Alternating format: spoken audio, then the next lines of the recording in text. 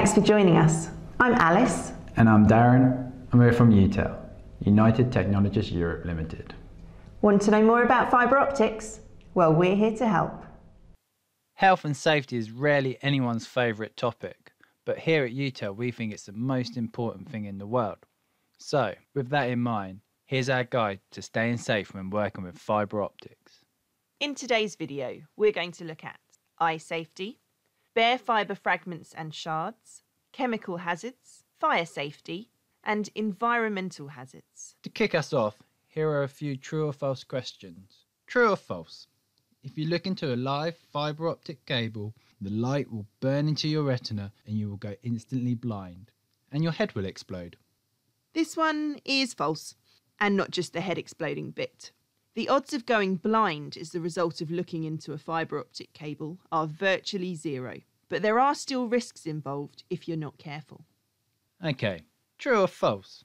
The average British home is twice as dangerous as the workplace.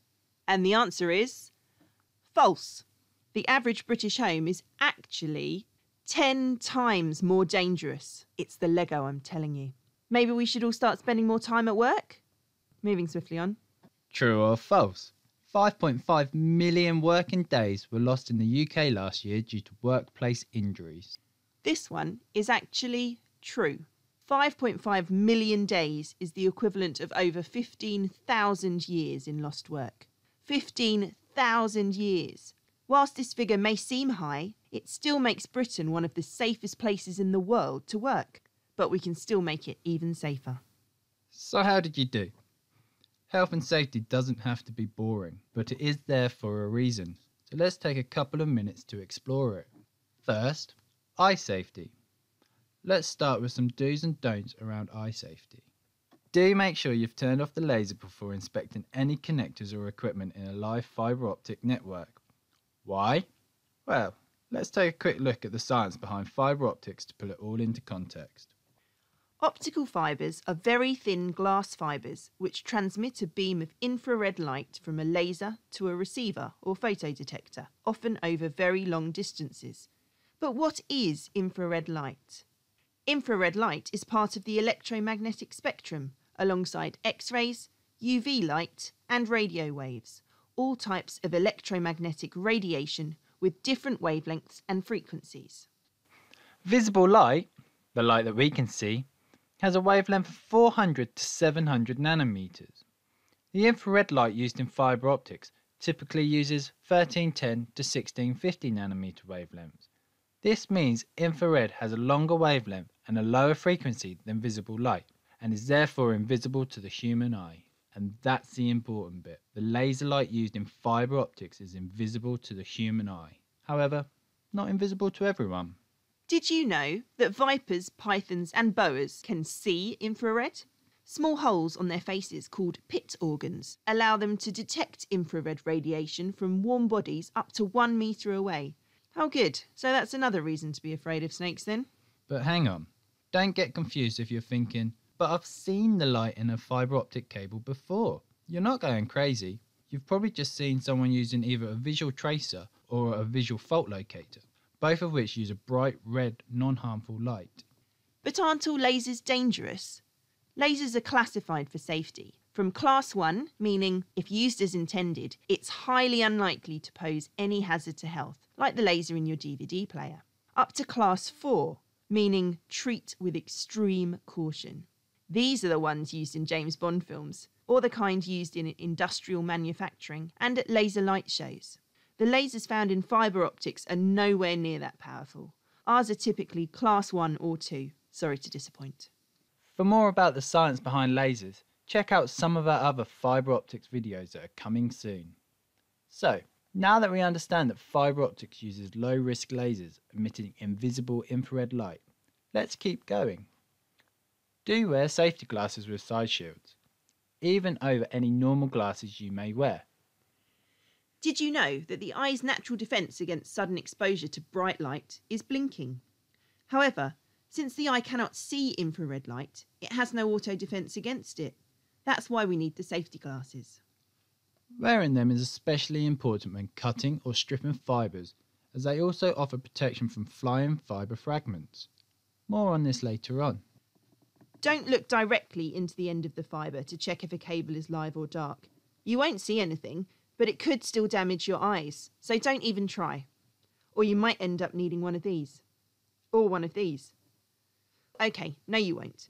But you get the point. You could still suffer from blurry vision, temporary blindness, or blind spots. For this reason, keep those safety glasses on, and do replace the protective dust cap on the end of an unmated connector. Do use a power meter or an optical fibre identifier to check quickly and easily if a cable is live or dark. That's exactly what they're designed for.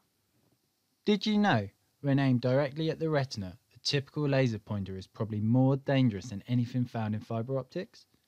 This is because the laser pointer focuses the beam on a certain point rather than allowing the light to fan out in a cone as it does in fibre optics.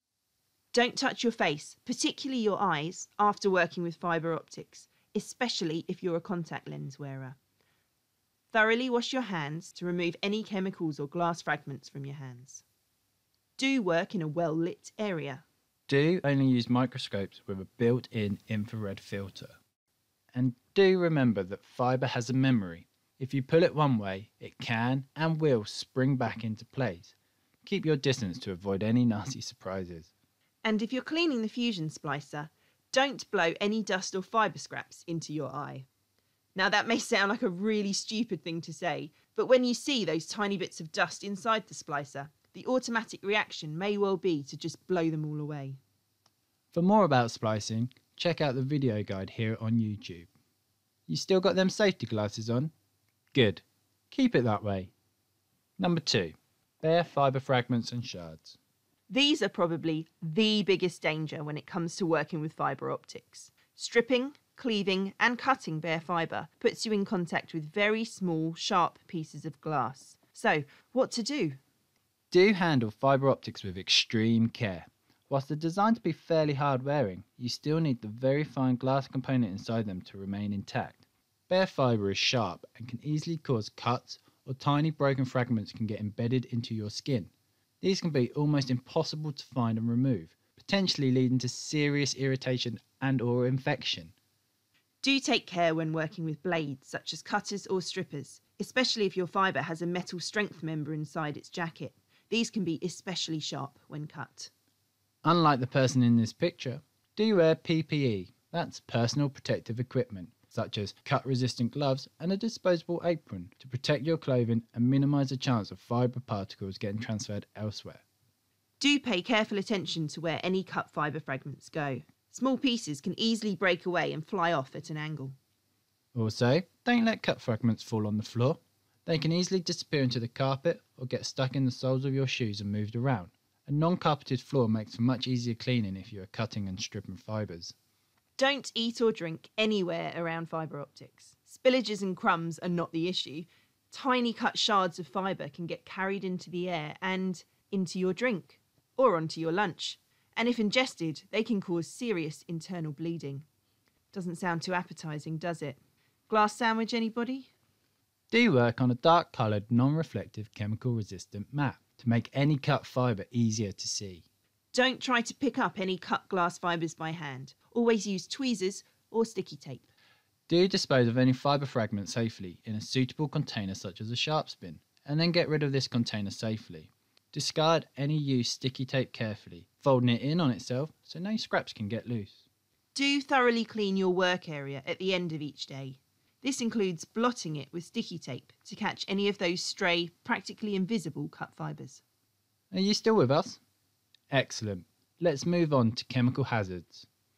Working with fibre optics can involve the use of chemicals such as cleaning fluids, solvents and adhesives. So, do make sure all chemicals are clearly labelled, safely stored and used following the manufacturer's guidance. This should include reading the relevant safety data sheet and understanding the guidelines for working with chemicals in your country.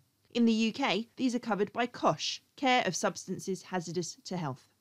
Do handle all chemicals with care. Avoid contact with your skin as much as possible, particularly your eyes, and wash your hands thoroughly after use. Remember that repeated exposure, however brief, may lead to the development of skin allergies or irritation. Do ensure you work in a well-ventilated area to avoid inhaling any chemical fumes, and definitely don't ingest them. Working with chemicals is yet another reason not to eat or drink at your workstation. Moving on. Number 4, fire safety. Some of the cleaning liquids and chemicals used in fibre optic processes are flammable, so don't smoke anywhere near fibre optics. Do keep all flammable and combustible materials safely away from the curing ovens and fusion splicers. Last but not least, number 5, environmental hazards. Remember, it's not just about what you're doing, it's about what's happening around you. So, do pride yourself on a safe, clean and tidy work area, unlike this photo. Do test all your equipment regularly to ensure it is kept in full working order.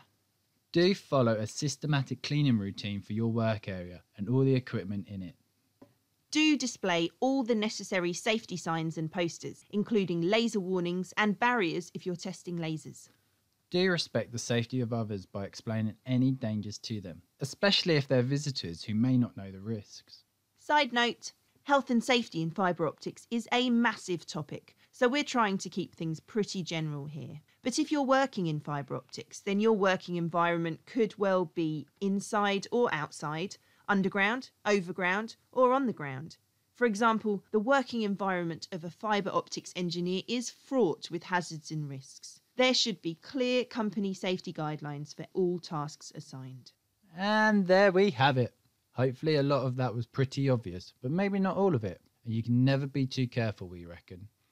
If you're working with fibre optics, then you owe it to yourself and the rest of your team to take the time to understand all the hazards and risks involved in order to create a safe working environment for everyone.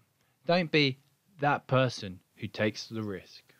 When working with fibre optics, do follow any and all current guidelines for working with fibre optics. Don't take any risks.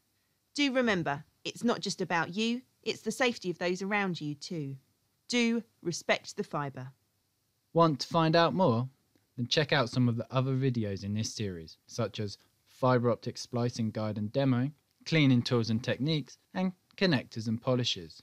These are available here on YouTube or on the UTEL website. Some of them are genuinely interesting, we promise. Thank you for watching today's video. We hope you found it helpful. Don't forget to check out the rest of our videos in this series, maybe even subscribe to our channel. For more about what we do, why not check out UTEL's website or get in touch. But from all of us here at UTEL, thank you for watching and hopefully see you again soon.